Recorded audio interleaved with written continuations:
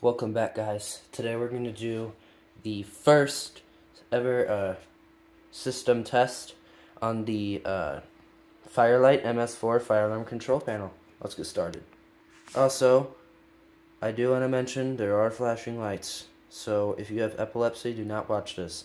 Also, I am going to be testing I'm not going to be testing the 2451 today because I did some dumb stuff with it and burnt my hand when I was trying to test it with real fire. And I don't have can smoke or anything like that, so that kind of stinks.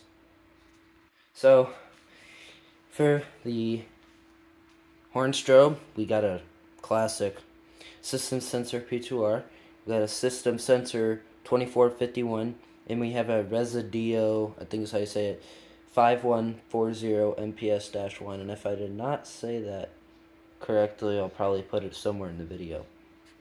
But without further ado, let's pull it.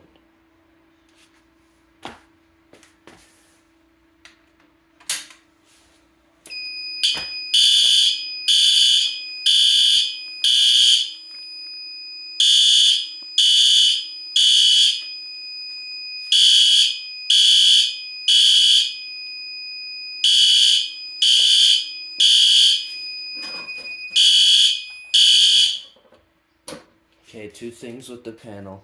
I do know the trouble lights are on because at the moment there are no batteries inside the panel. I'm ordering those and they should be coming sometime soon, I hope.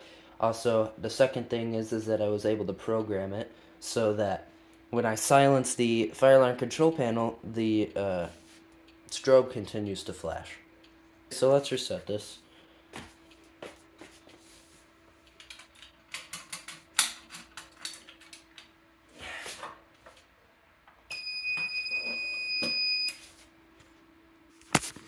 Okay, so I hope you liked the first system test. I did my best, but